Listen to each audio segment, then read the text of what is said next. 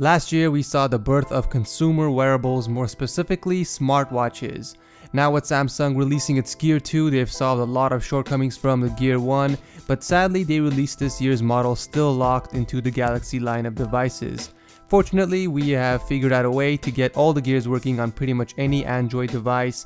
So in this video, we are going to show you guys how you can get it to work with your Android devices.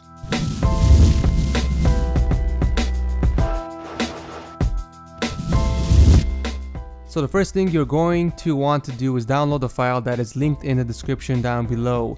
This is a ported version of the Gear Manager app of a Samsung device. Once downloaded, you're going to want to transfer it to your smartphone. I put the file into the download folder, but you can put it anywhere you like. Once transferred, go back to your phone, then open up a file explorer. I'm using the ES File Explorer in the video, which can be downloaded from the Play Store for free, but you can use any other file explorer that you find within the Play Store. Go on and navigate to the folder you put the app in. In my case, it was the download folder. Now, if you try and install it, it won't let you. You have to go into your settings and enable the installation of applications from unknown sources. Now, the M8 took us there, but if your phone doesn't, just navigate to the security tab in your settings menu and enable it through there. Now we can install Gear Manager without a problem. Just follow the installation guide and you will be set, but don't get too excited as there is still a couple of things left to be installed. But first, let's pair the Gear with our new Gear enabled smartphone.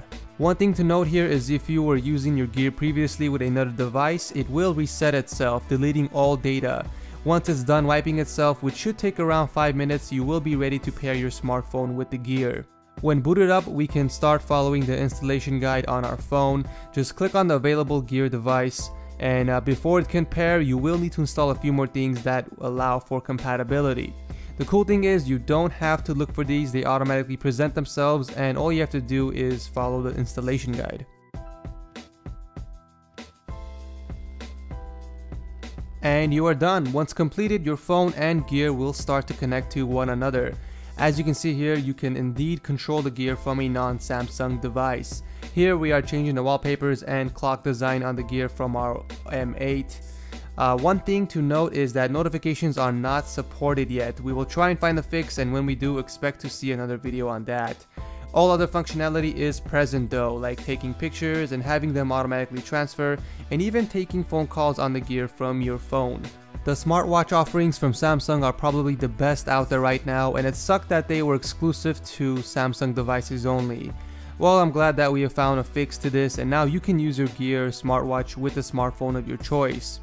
If you run into any problems or have any questions, feel free to leave them in the comment section down below, as we always read our comments. Also, don't forget to leave a like if this helped you out. This is Ed from TechSource, and I will see you next time.